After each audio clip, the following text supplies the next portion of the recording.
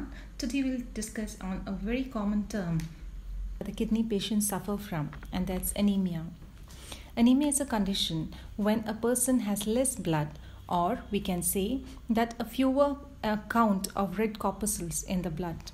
As we know that the main function of the RBC in the blood is to transport oxygen to different parts of the body.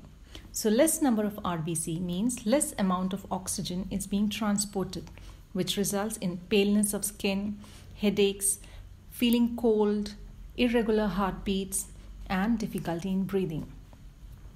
Healthy kidneys produce a hormone called as erythropoietin.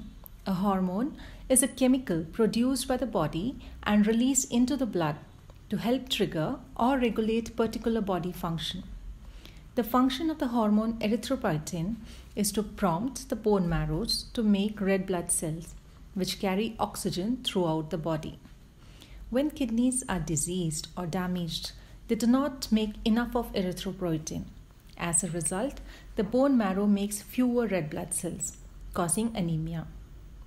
So, anemia patients are treated by administration of erythropoietin injections subcutaneously, that is, just under the skin, or by using vitamin B12 and folic acid as supplements.